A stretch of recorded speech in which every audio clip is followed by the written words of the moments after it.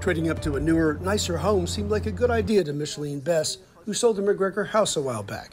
But she got caught in the riptide of a population boom. We're fortunate enough that we found this property, but for a few years there wasn't anything that met our needs.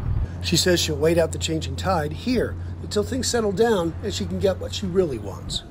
Meantime, all over town, folks from out of town shell out bigger and bigger bucks every day for homes here. You have people that come in and are paying over $1 million for houses that are not worth $1 million, but they have cash to pay for it. And so, property values are just increasing like crazy.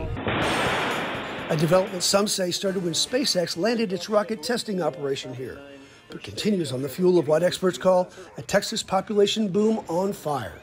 Local leaders call all this growth a good problem to have, and most believe them right about that, though that doesn't really help those of us caught up in it very much.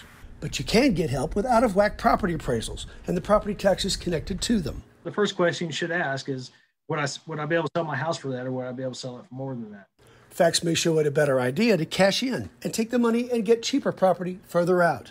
If you can handle the number, you might still save on taxes if you had significant damage from the Texas deep freeze. A lot of people may have had pipe damage, buildings might have collapsed due to the snow and ice.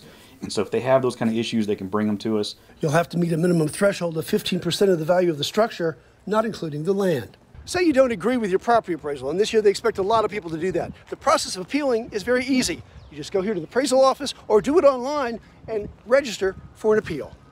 The deadline to protest is May 15th. So if you do think there's been an error or information not considered in developing your appraisal, I would encourage people to take that step to protest. You'll need evidence to back up your claim.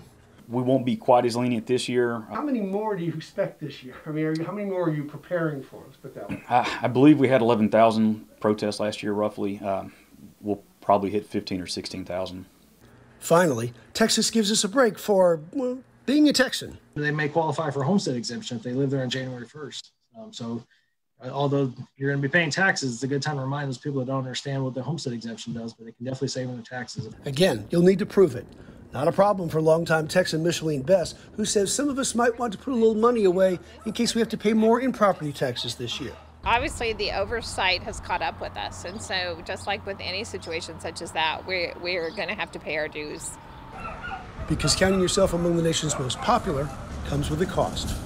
Dennis Turner, 25 News.